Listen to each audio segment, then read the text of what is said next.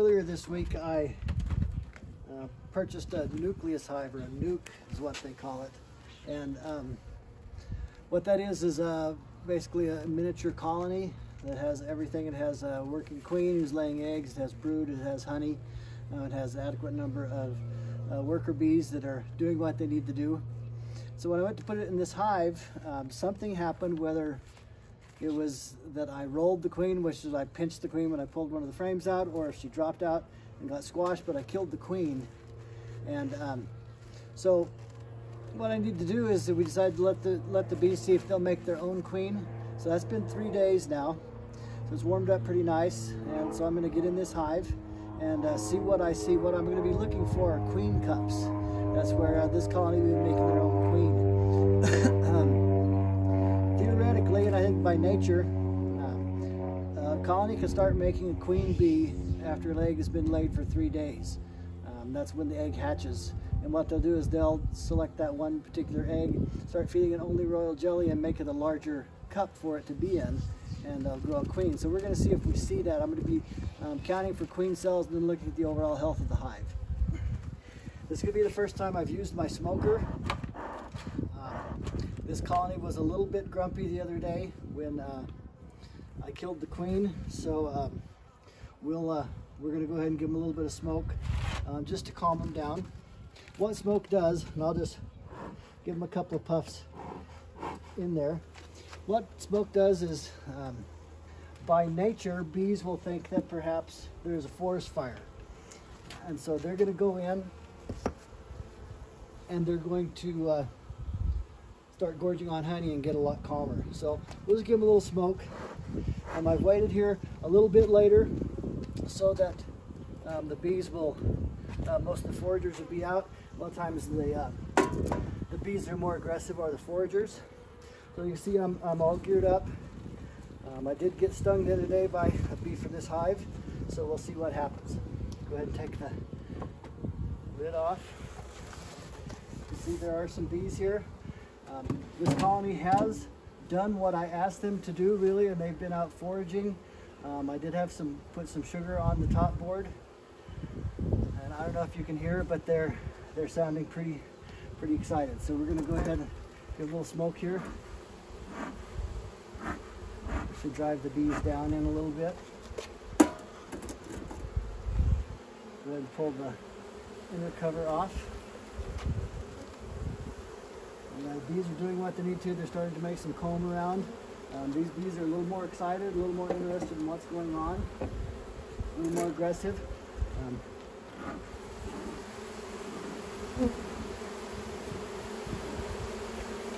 Okay, so I'm going to be looking for queen cups, which should be higher up. They've still got feed in there. They're doing well there.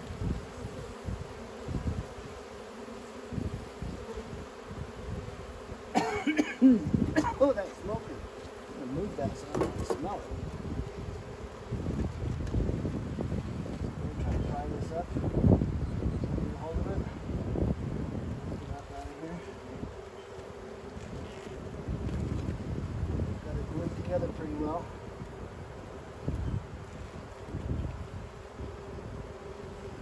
I may go ahead and pull this frame out just so I have a little more room.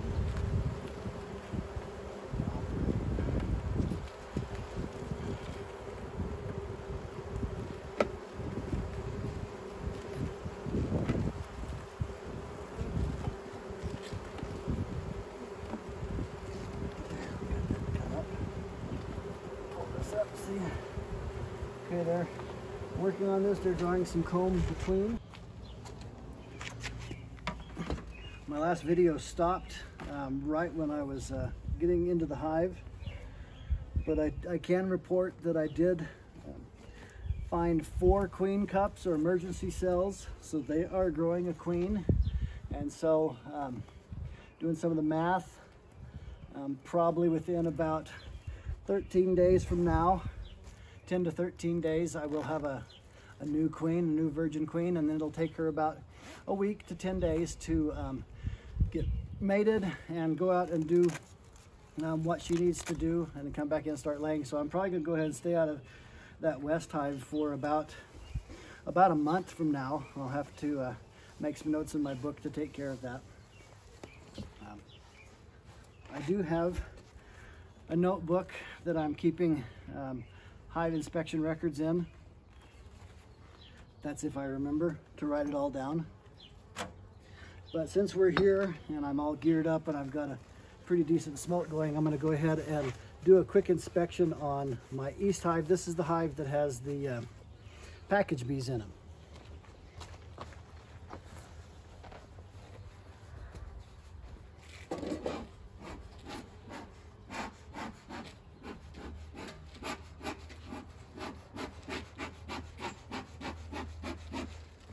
So I'm just going to get a little smoke up. I've not smoked these bees yet, but we're going to go ahead and get them used to it. I think for the most part, bees are going to be pretty gentle most of the time, but then occasionally they'll get grumpy. So we'll go ahead and take a look at this hive as well. Okay, so a few bees around making some comb up onto the lid. It's okay, I see them making some burr comb. I'll probably go ahead and scrape that off. Go ahead and give them a little bit of a...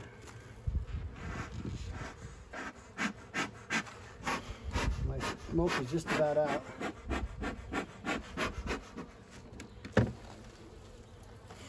Okay, they're really working the feeder well. That's good.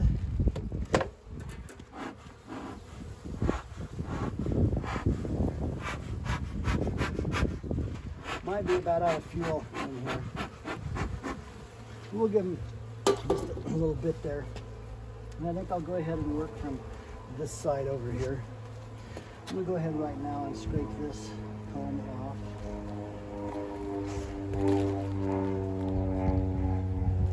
Carla wants a little beeswax, so I'll bring her beeswax.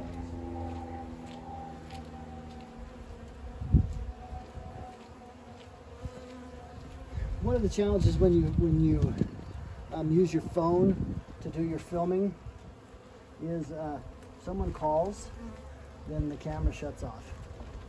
Okay, so this is one of the outside frames. They're not really working it yet, but I'll just move that down to there. You ought to be kind of looking for the queen and looking for varroa mites. Okay, they're starting to build some comb here.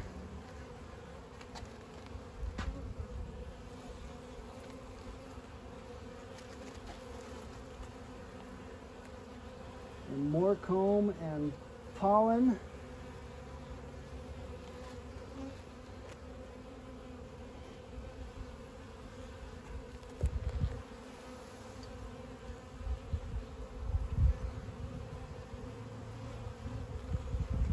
Put this back down in here.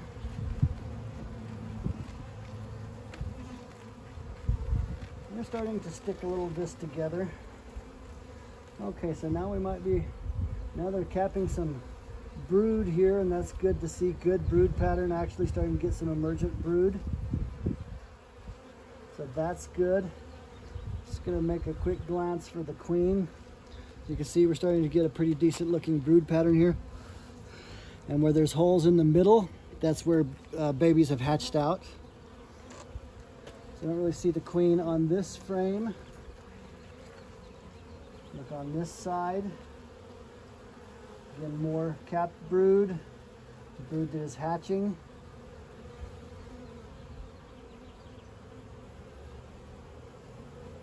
Good comb build out.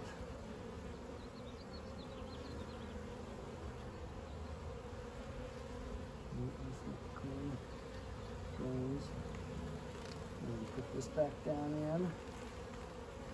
See lots of bees with pollen on them coming in.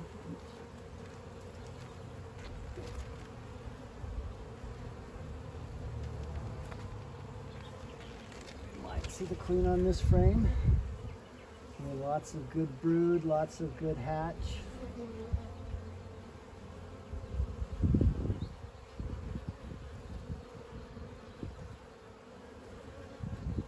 The number of bees in this hive have increased a lot.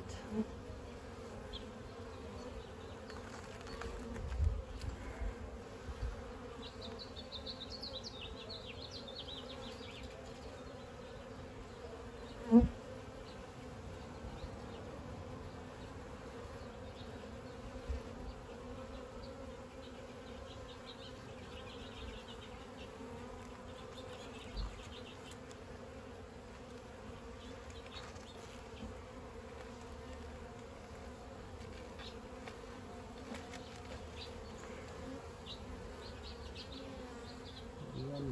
we're looking at pollen and honey, bee bread, and building out more comb.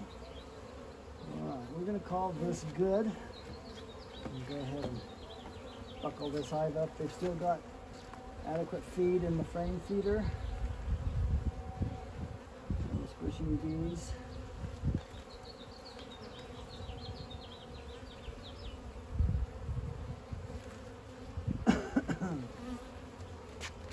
And then I'll put this frame back in. And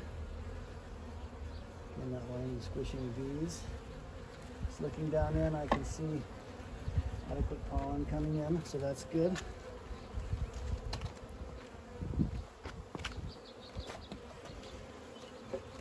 Okay, one of the things I did get that I hadn't had before is a bee brush. Just a soft brush. Kind of get the bees off the edge of things. So I don't really want to squish any if I can help it.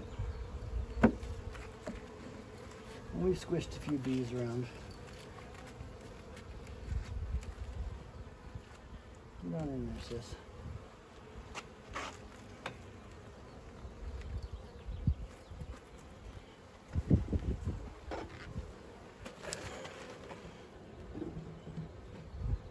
Okay.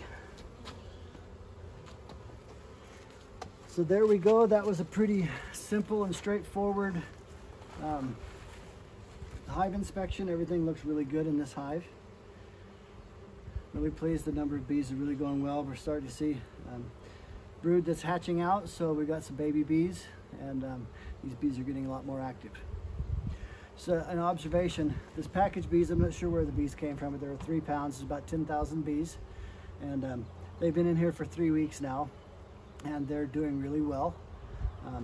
The other hive that I have, I just placed a nucleus colony in, so about the same number of bees, maybe a few more, maybe a few less, where I squashed the queen, but they're building a new queen. But those bees, they're a little more aggressive foragers and are going out and using parts of our yard that maybe these package bees hadn't. I hadn't seen bees on the north side of our house from the time I put these bees in, but since I put the nucleus colony in, we've been seeing bees on the north side of the house in the bird bath, and I'm doing real well. So I'm excited about the way things are going. That's it for today.